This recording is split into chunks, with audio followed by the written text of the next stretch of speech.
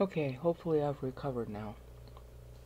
I'm sorry about that. I don't have good control over my emotions. There's a lot of things to say about this section of history that, in the increment before last, I said I didn't know what this next section was going to be about, but now I do, rather dramatically. So I'm going to try and explain it first in a sort of academic manner, so I can get control over my emotions and you can understand the issue at hand for you. Okay, this is 2061. This is when, by 2041, the apostate Christians get wiped out. And by 2061, the terrorism is going to go back underground. It's not that it never is going to happen again, but the severity of it and all the rest of it is going to, close. Because that's the way it always happens. It's 400 it's not, Satan can't quite get them to swarm exactly on the 430-year mark. But every 430 years, he gets the Muslims to swarm. Not all Muslims are bad. A lot of Muslims are converting to Christ. So you don't want to just paper them with, and say, well, if you're a Muslim, you got to be bad. Don't say that. God is using these kinds of things in order to get Muslims who really want God to find out who he really is. Okay, and a lot of them are. I mean, the number of Muslim conversions is spectacular. And he uses periods like this to do that. So every 430 years, he gets the Muslims to swarm to try to take over the world. And when I say he, I mean Satan. And then for 120 years, God lets them play. And the 120-year, actual historical proof is something that you can just go through history and look up.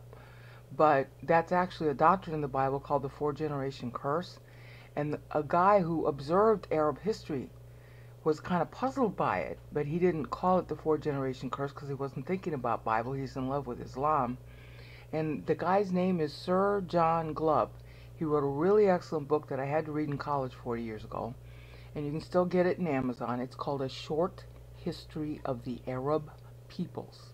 And in his appendix, he talks about this 4 generations. That the Arabs they swarm and then they go down after 4 generations, and he thinks it's really odd that that happens. Okay, well, it's not odd that it happens. It's biblical.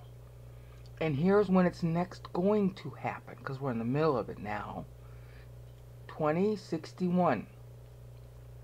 Okay, now, millennials is a term that's used for people who were born between 1981 and the year 2000. Okay?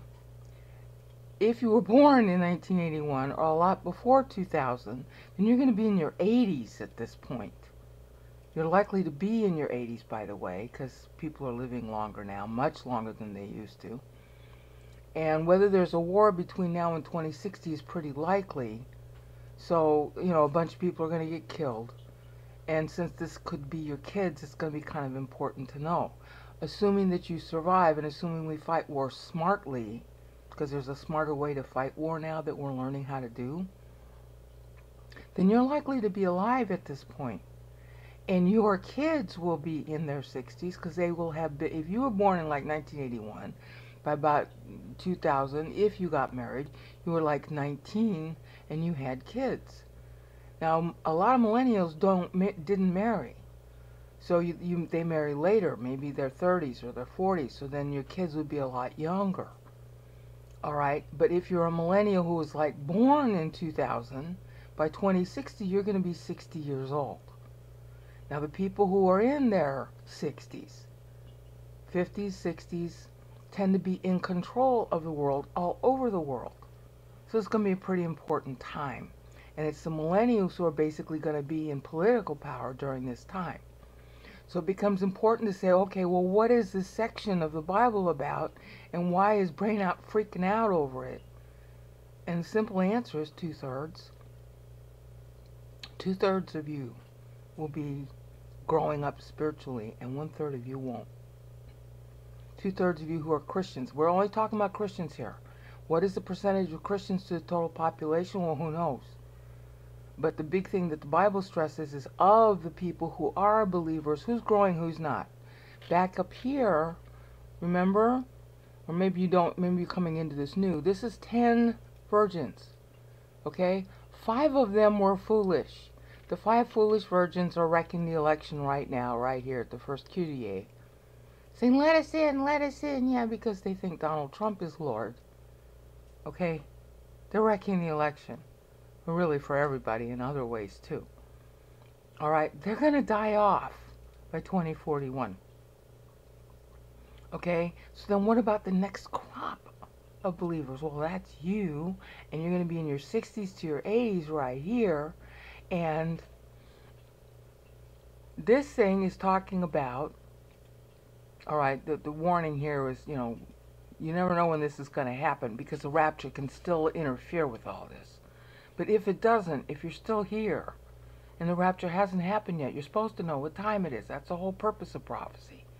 Okay, so this verse, in verse 14, is starting for you, starting in 2062. The beginning of verse 14, Matthew 25, 14. And I'll just translate it for you so you don't have to look it up. But if you look it up, this is what you'd find. It said, it's just like a man, and this isn't any old man. This is Christ. In Greek, when they want to just say any old man, they have something called an article in front of it. But that article's not here, so it's talking about Christ. A man gives to his servants, his own, see this word here means his own servants. That's believers. We're technically speaking, we're the servants of Christ. Alright? So it's just like a man who, just before he's going to go away, he gives to his own servants. Alright? And he's given to his own servants, he's giving to one of his servants a bigger amount of money, spiritual growth. Okay, 5. We'll just call that level 5. And to another one he gives 2. And to another one he gives just 1. Alright? And the rest of the parable, you can read it in English or whatever's your favorite translation. From verse 14 all the way to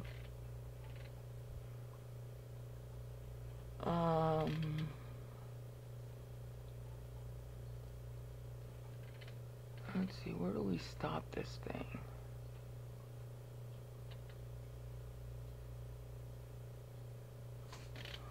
Hold on.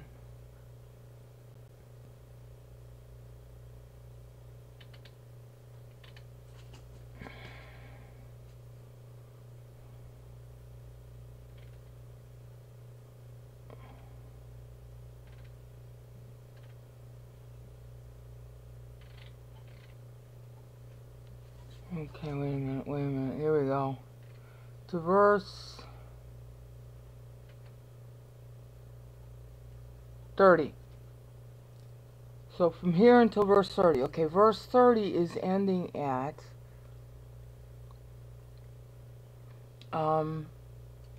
wow. That's how big a period of history you're going to affect. Until 2662.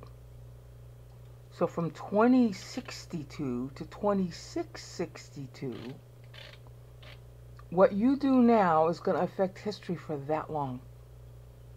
Okay? It's a big deal. Alright?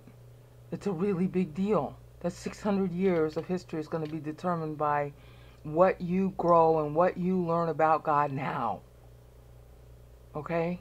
And of course that's true for us too. You know, I'm in the baby boomer generation, but I'm 63. I'm going to be dead within 20 years probably. Maybe 30, maybe I'll live longer. My people tend to live in their 90s, but you never know. Okay, God will kill me when he kills me. But for you, this is going to be applicable. Christ gives to his own servants, you know, as it were, money to invest, spiritual money to invest. To one he's going to give 5. That means that some guy's going to grow bigger. To one he gives 2, and to one he gives only 1. And if you go look at the story in Matthew 24:14 to verse 30, where it ends, see, because it's ending right here. You'll see very quickly, you know, in your favorite translation, that basically what happens is he leaves, he comes back. All right, just look at the storyline first. He leaves, he comes back, And the guy who got the 5 right here, all right, the guy who got the 5 doubled the investment that Christ made in him. The guy who got 2 also doubled the investment that Christ made in him. But the guy who got 1, he was bitter. Oh, I'm just going to bury what my Lord gave me in the ground. Because my Lord's a nasty person, and he'll get mad at me if I lose it. And then Christ comes back, and the guy who made the 5 said, oh, look, your investment doubled. And the guy who got 2 is not jealous of the guy who got 5. He says, oh, your investment doubled. And the one who just got the 1 says, well, I know you're a hard master and you're nasty. You know, that's down here. I know you're a hard master and you're nasty, so I just hid it away. So here's your own money. And then Christ says, oh, really? I'm just this nasty person, huh? Okay. Now notice that. You have 3 servants in the story. Okay? 1, 2, 3. 2/3 of them are productive with their master's money. 1/3 of them is negative and nasty. Now remember, these are all believers. These are all saved people. Okay? So that means your generation, your kids, and your grandkids are going to affect the next 600 years. Because the parable ends here. Next 600 years. Which means the way, I mean, it'd take me a long time to show you the Bible verses to prove what I'm telling you. But you should be able to get that from other sources or just ask God to show you the verses. When Christians are positive to God, there's prosperity in the world. When Christians are negative to God, there's adversity in the world. And what basically happened after World War II is that Christians, see, this is 1950 where it ends. This is where World War II began. Christians became positive to God as a result of World War II. And by the end of 1976, had started to go negative. Okay? And that's why Christ is saying that, you know, you got 10 virgins, half of them are negative. Whereas down here in your period, okay, starting here, 2/3 of you are going to be positive. 2/3. So my generation, half of us are just in the tank. But the other half is not. The other half did not politicize a fetus. The other half decided, you know what, we're just going to learn and live on Bible. Yeah, that's what you're supposed to do. And out from the half that was learning and living on Bible and not politicizing comes you guys. And 2/3 of you will be even more productive than whatever you can say about us. That's what's the story here. Okay? And that's why I'm shocked about it, because personally, I didn't know the purpose of my life. I didn't care about it because, well, I get to know God. That's all I ever wanted. But see, I do have a purpose. And the guy who is a millennial, who found this passage, kept telling me, you know, look at this, it's a timeline. And I kept saying no, because I was being stubborn. He was right. I'm wrong. Here are the numbers. They prove it. And the same style of counting syllables in order to tell future history is all over the Bible in every single book. Starts in Genesis 1. Okay? As I showed you in earlier increments. The Genesis passage. Okay? That same style that's in Genesis in the Hebrew is right here in Matthew. And what Christ is focusing on is how believers impact history. When the salt is salty and when it goes saltless. We're in a saltless period right now, where the political power is being, you know, aggrandized by the Christians who hate God. And they make up all kinds of lies, like pretending that, you know, a fetus is human. Okay, that's a big lie. The Bible says in Genesis 2:7, you're not alive till you're born. God gives you life, nobody else. And you don't get that life until the fetus is out and on the ground. Genesis 2:7, go look it up. And you guys, you millennials, You will be looking it up. 2/3 of you will be actually learning the Bible. Okay, and learning it well, not just a little bit. Okay, you're the stars of this story. Okay, 5 and 2, and then 1/3 of you will be jerks. That's better than my ratio for my generation. My generation is 50% of us are jerks. And I think I'm a jerk all the time, but I guess not, because I'm learning and living on Bible. Not very well, but I'm learning and living on it. Doesn't say you have to learn and live on it. God is the one who makes the investment work. And so for you guys and your kids and your grandkids, you're going to be 2/3 productive. So when we're all dead and we're all standing before the Lord, you guys are going to be the stars of the show. Now, I haven't justified what I'm telling you. I'm just trying to give you the overview. And I don't know where I'm going to go from here, but I needed to give you that heads up because it's creeping me out.